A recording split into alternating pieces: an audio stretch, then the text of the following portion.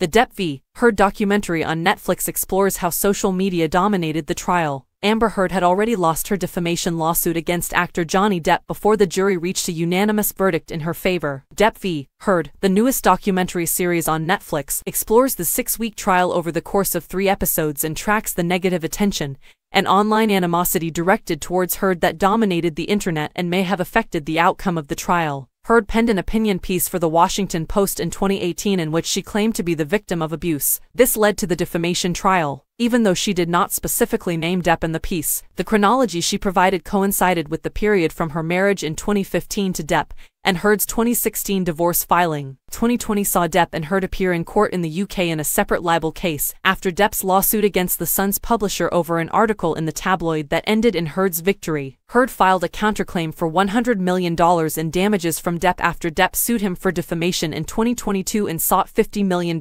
in damages. In Fairfax, Virginia, on April 11, 2022, the trial got underway. Every second of the trial was televised due to the state of Virginia, and the trial's judge permitting cameras in the courtroom, which fueled an online frenzy that only intensified over the course of the trial's weeks.